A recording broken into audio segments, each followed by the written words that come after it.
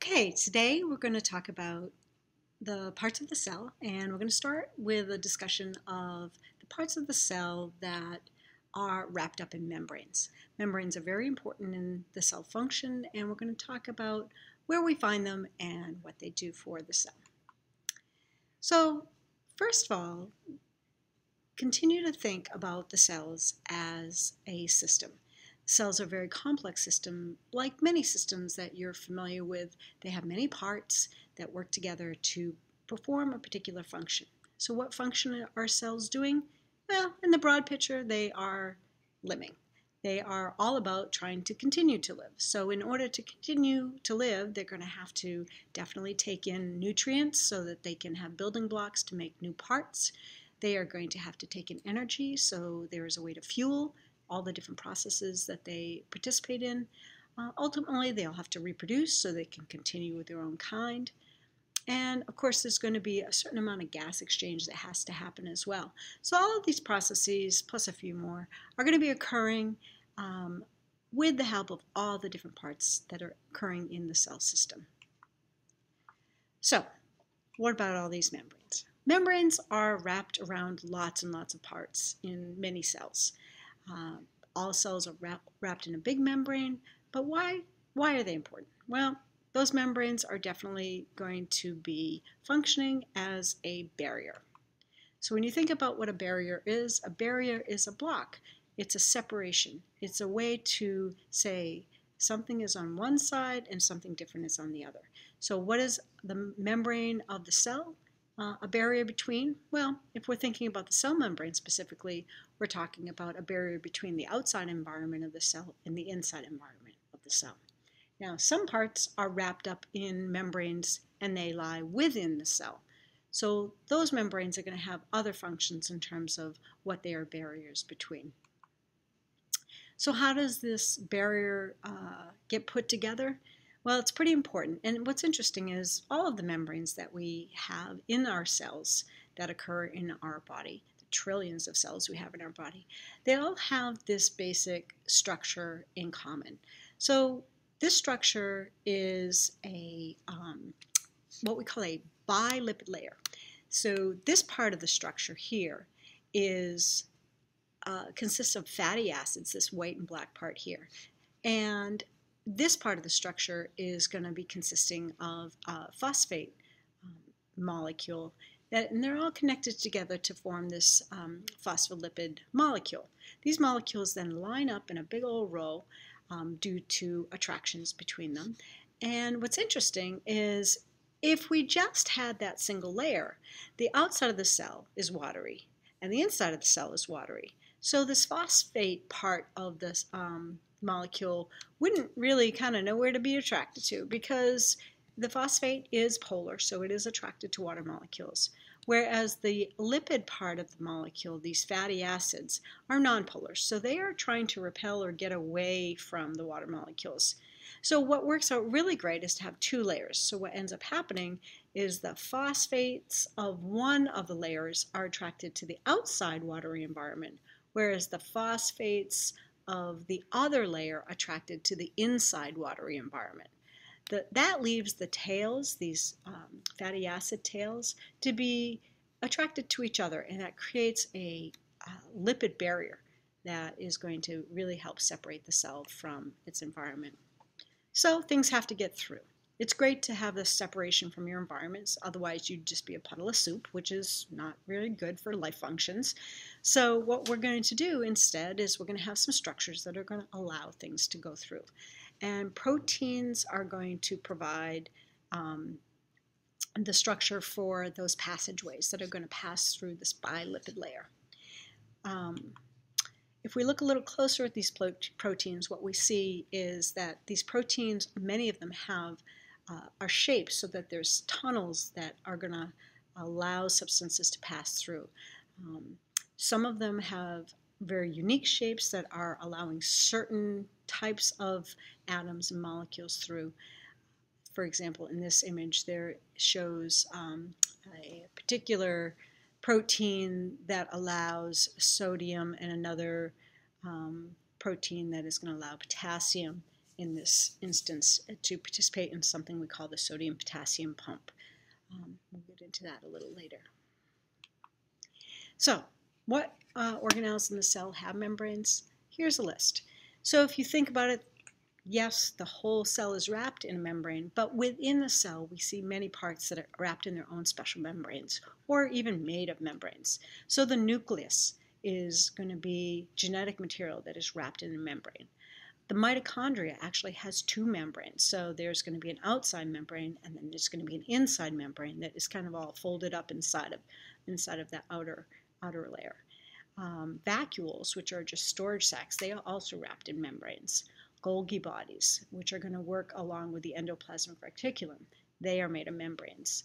Chloroplasts are also double-walled. They have an outer membrane, and then within the chloroplasts there's these little sacs that are also made up of membrane material. And then, of course, we have lysosomes, which are little small sacs that contain enzymes, and those are also wrapped in membranes. So, bacteria. They don't have any of these organelles. The bacteria are known as prokaryotes, and one of the characteristics of prokaryotes is they do not have membrane-bound organelles. What that means is all of these organelles do not exist in bacteria. They do have an outer membrane that wraps around their entire cell, which is quite smaller than eukaryotic cells, which is what our cells would be. But they do not have these individually wrapped functional areas. That doesn't mean to say they don't have the functions that these parts do. For example, although the bacteria does not have a nuclear membrane to wrap its DNA, it does have DNA, and it does have to go through the processes that usually occur in the nucleus of a eukaryotic cell. And there are bacteria that do photosynthesis, and they don't have chloroplasts to do that, but they still manage to take care of the photosynthesis, and those chemicals that are going to be participating are going to be located free in the cytoplasm or attached to the cell membrane, actually. So if you look at the structure of a bacteria, you can see that the genetic material forms a region, but this area that is shown in this picture is not wrapped up in a membrane. It's just loose genetic material. You don't see any of the other kinds of structures we normally see in a picture of a cell. It does still have ribosomes, but ribosomes are not wrapped in membranes, so that is why they would not be shown here. So, all cells, we know, have a cell membrane. You have to have a cell membrane to be a cell because that is your separation from your environment. So even the smallest cell of those bacterial cells, they are wrapped up in a membrane. The overall function of the cell membrane is to really allow substances into the cell that need to come in, and allow substances out of the cell that need to come out, and not allow things out or in that shouldn't be leaving or entering. But how do we get these things through? That is the question, and that is the function of the cell membrane. So there are three ways to get substances through a membrane. We can have simple diffusion, facilitated diffusion, or active transport. We're going to talk about each of these three things. So diffusion. Generally, we know that diffusion is just a process that occurs all the time. We see it happening around us, or we probably smell it happening around if somebody sprays perfume in the room. You're going to smell that perfume even if you're standing on the other side of the room, because those perfume molecules will be pushed around by the motion of the air molecules, and eventually those perfume molecules are going to be pushed in your direction, just randomly, but they'll get there eventually. And when they hit your nose, you're going to be able to smell them. So how do those move? Well, they're going to move because they are pushed by the random molecular motion of the air molecules. That is what diffusion is. Substances are going to flow from where there's a greater concentration, like where you sprayed that perfume, to where there's a lesser concentration, where the perfume didn't exist, until they're more evenly distributed, or what we call equilibrium. That doesn't mean the molecules will stop moving. It just means that they're more evenly distributed in a given area. So they will continue to move, and so some of those perfume molecules that are on one side of the room will move back to the other side of the room eventually, but they'll kind of trade places and stay at this kind of equilibrium state. So diffusion occurs in the air, it occurs in other fluids, and it certainly occurs in all of the different fluids, both in and out of the cell. So keep in mind that concentration is a number per unit of space. So if we think about perhaps putting a cell in a glass of salty water. So the water that is in the cell, because it's at a higher concentration than what's out of the cell, the water will want to leave that cell and kind of try to water down that salty water that you place that cell in. Excuse me. So what does happen is that water will move from where there's a greater concentration to a lesser concentration. Now, if you put that in a smaller amount of water, that's not going to change the movement if you leave the concentration the same. So we don't think about sort of how much water is there, but we think about what is the concentration of that water as opposed to the solutes that are dissolved in the water. So if you put a cell in a salty ocean that's not designed to be in the salty ocean, then the water is going to leave that cell trying to water down the ocean. Maybe some of the salt will come from the ocean and go into the cell as it tries to reach equilibrium, but the end result for that cell is not going to be a good one because it's not designed to be in that environment, and it will eventually dehydrate and die, which is not good for the cell. So another place where we've thought about concentration is when we are testing for dissolved oxygen. We will use units like parts per million or milligrams per liter. So this is also an expression of how concentrated something is. Notice that it's a certain amount in a given volume. So you've got a comparison of one as compared to another, molecularly speaking. So diffusion. Simple diffusion occurs across the membrane. So just like that perfume going across the room, if we put some sort of sheer drape in between and the molecules were small enough to go through the material, the fabric that you had set up, the perfume would still pass across the room. And that's kind of how it works in the cell membrane. So substances will pass from where there's a higher concentration outside the cell to where there's a lower concentration inside the cell, or vice versa. If you have something in high concentration inside the cell, it will pass out of the cell to where there's a lower concentration. Now this will occur naturally, and it will occur differently depending whether or not that substance is soluble in fat, because as we've already discussed, the cell membrane is primarily made up of these fat molecules that provide an oily barrier to getting in or out of the cell. So if you cannot dissolve into a fatty layer, you're not going to be able to get through the cell membrane, unless, of course, you find a passageway through one of those channel proteins. So fat-soluble molecules are going to be able to pass right through that plasma membrane by diffusion. Plasma membrane is just another word for the cell membrane. Molecules that are polar are going to be able to pass through the channel proteins.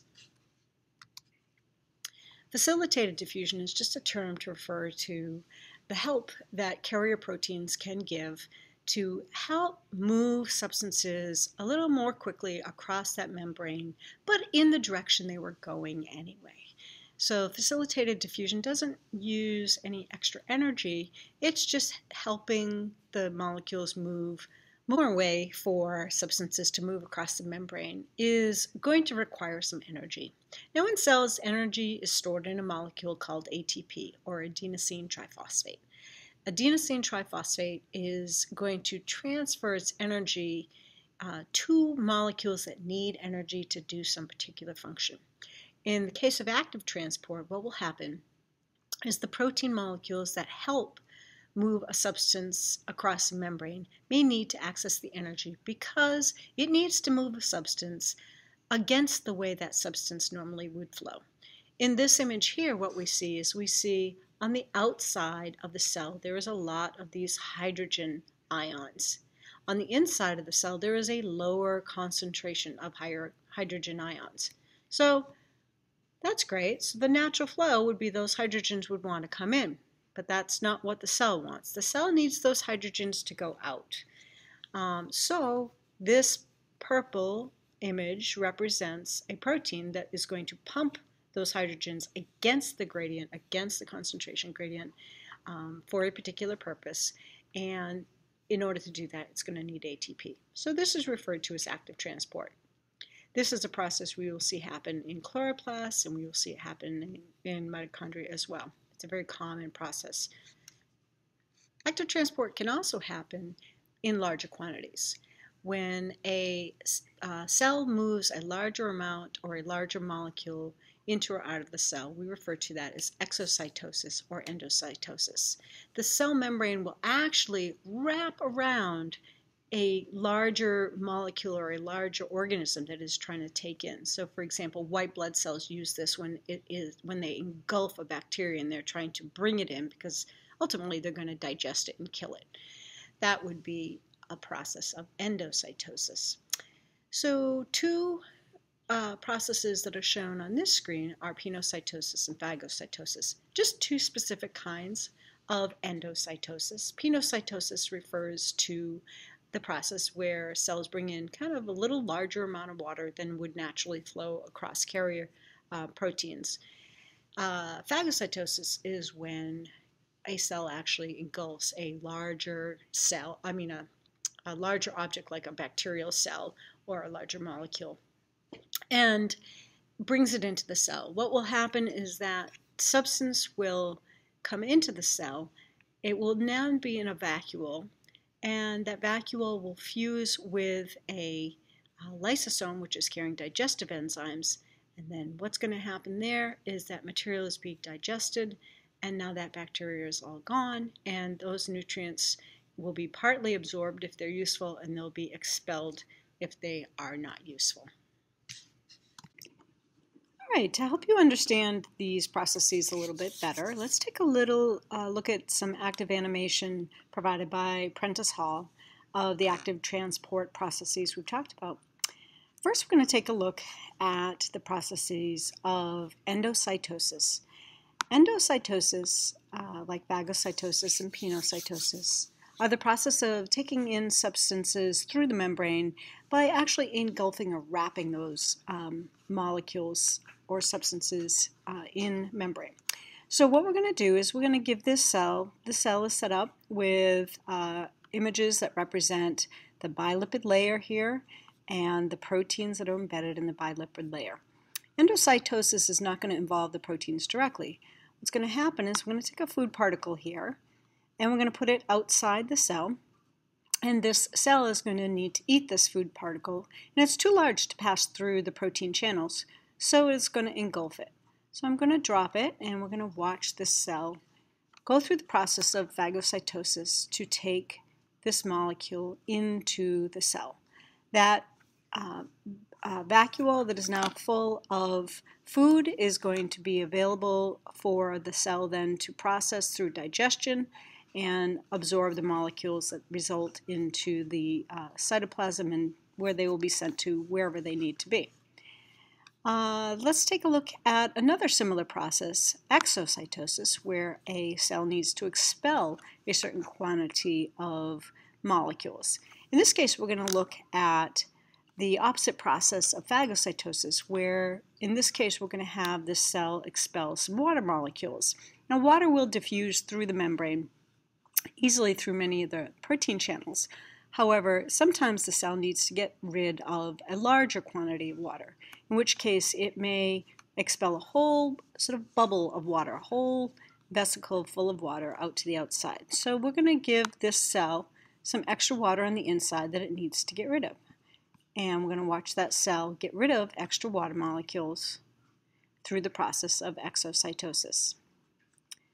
And the last process I want to show you is the process where we have molecules that are able to pass through the protein channels. In this case, these are molecules that need to be pumped against the natural flow or the natural gradient of diffusion. So we're going to take sodium ions, and they are located inside of the cell here, and they are also located outside the cell. But the gradient, the natural flow for the sodium ions to flow would be from the direction of outside the cell to inside the cell. but instead this cell wants to pump the sodium out. So we're going to add the sodium to activate this animation, and we're going to watch this cell pump that sodium against the gradient using energy. Notice it also is going to be pumping sodium in the opposite direction using those protein channels. This is referred to as the sodium-potassium pump, and the cells use it for particular functions in the body. This animation is available at phschool.com if you would like to go to it yourself and manipulate some of the different icons and processes for yourself.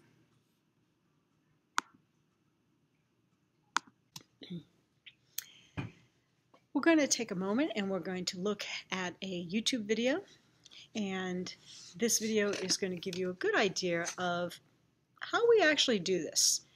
Does this happen in you? Absolutely, all the time. So we're going to take a look at the inside of your intestinal tract and see how this transport process is occurring there.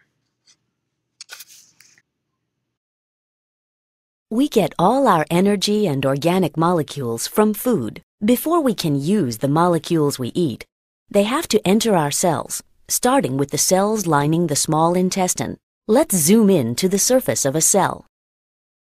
The plasma membrane is selectively permeable. Some molecules can move across it, while others cannot. How do materials enter and leave cells?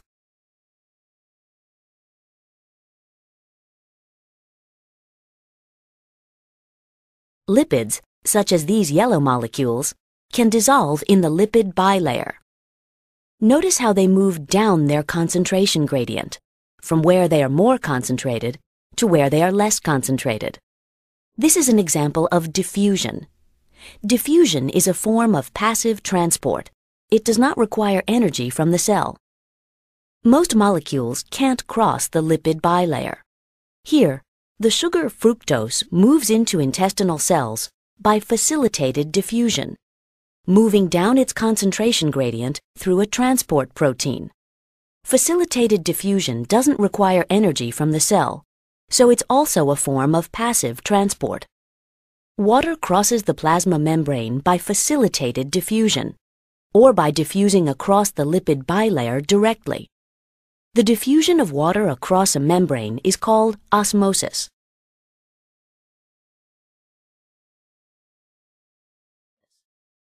The sodium-potassium pump moves ions against their concentration gradient, from where they are less concentrated to where they are more concentrated. This requires energy from the cell and is known as active transport. Energy from ATP is used to move sodium ions out of the cell and potassium ions in. Another type of active transport is co-transport. Here, both sodium ions and glucose move into the cell through a co-transporter protein. Sodium ions move down the concentration gradient created by the sodium-potassium pump, and glucose moves against its concentration gradient.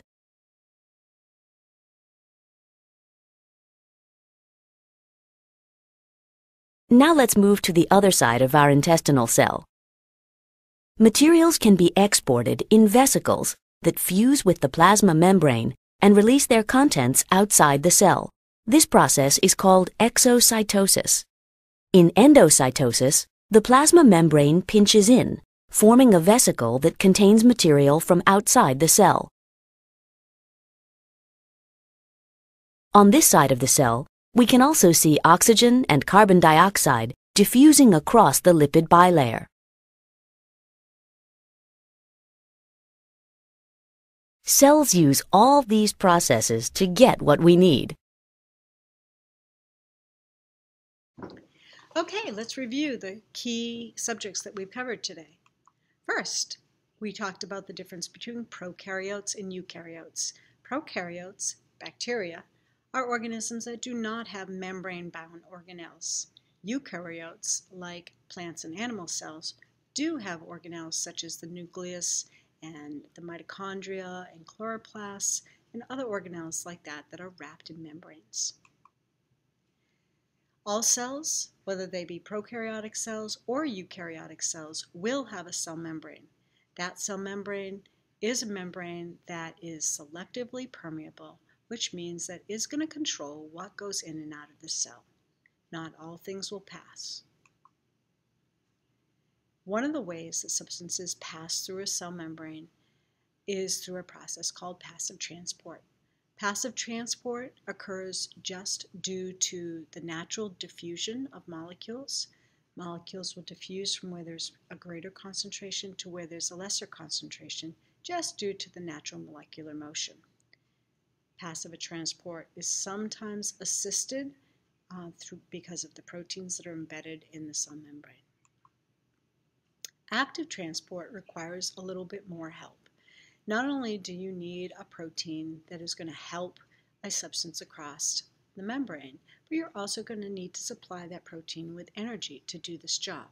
Because in active transport, what we're asking is that that protein pump a substance against the concentration gradient, which means against the natural flow. So you're asking that protein to pump something from where there's a lesser concentration towards where there's a greater concentration, which is not the way it naturally flows.